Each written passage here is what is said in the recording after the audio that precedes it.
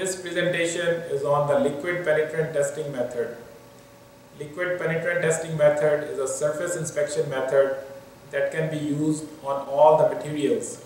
The common test materials that it can be used are carbon steels, stainless steels, titanium, brass, etc. Now I will present you with the basic description of the method and the steps to perform the inspection.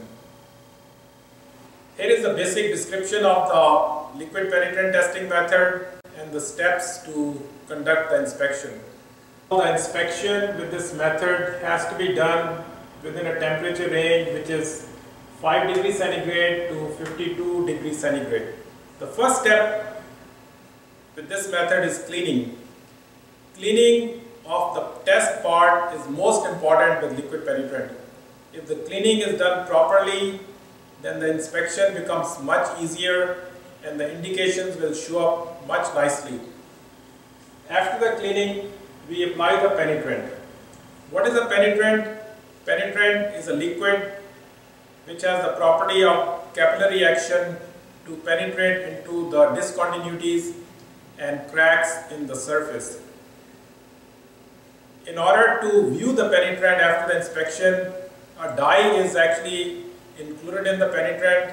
It can be a visible dye with the red color, or it can be a fluorescent dye which would be visible under a black light. The penetrants which are fluorescent are called type 1 penetrants. The penetrants which are visible are called type 2 penetrants. After the penetrant is applied on the surface, it is left on the surface for about 5 to 10 minutes, which is also called the dwell time. Then after the dwell time is over, the penetrant has to be removed from the surface. There are three basic methods of penetrant removal. Solvent removable method, which uses a solvent, water washable method, in which water is sprayed over the surface, and the emulsifier method, in which an emulsifier is used to emulsify the penetrant and make it water soluble. Solvent removable method is method C. Then we have water washable method, which is method A, and the emulsifier method. There are actually two methods, B and D, which is a lipophilic emulsifier and a hydrophilic emulsifier. Once the penetrant has been removed from the surface, a developer is applied. The purpose of the developer is to pull the penetrant out of the discontinuities with a process which is called the reverse capillary action. Here we see the developer has been applied on the surface, and after a little while the penetrant is pulled out of the discontinuities and it shows up on the surface. The final step is examination of the surface. If we are using a type 1 penetrant which is fluorescent, then the examination is done underneath a black light with a minimum light intensity of 1000 microwatt per centimeter square. If we are using a type 2, which is a visible penetrant, then we have to examine under the visible light with a minimum light intensity of 1000 lux.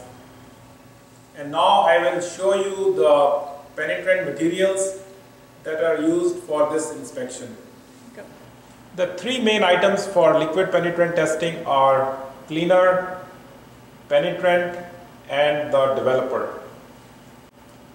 Here is one of the cleaners, and there I have a number of liquid penetrants with different brands from different companies, and some of them are visible penetrants and some of them are fluorescent, which is this one, and here we have a penetrant which is emulsifier, so it could be any of the penetrants as shown here.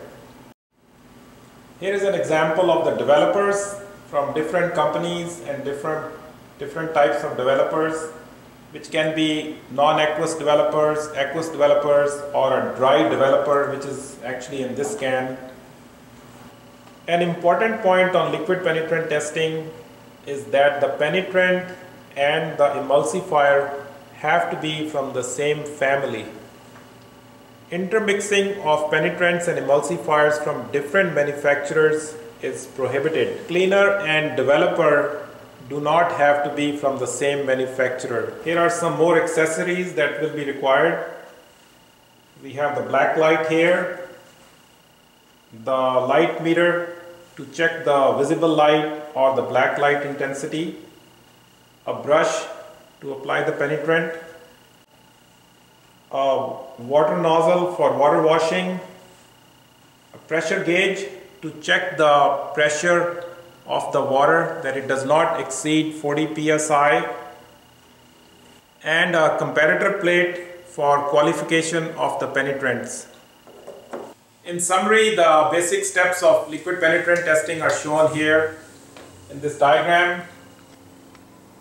Cleaning, applying the penetrant dwell time, which is about 5 to 10 minutes, removing excess penetrant using one of those 4 methods, water washable, emulsifier or solvent removable, and then applying the developer, which is right here, and after the developer dwell time we do the examination for detection of the indications. Thank you very much.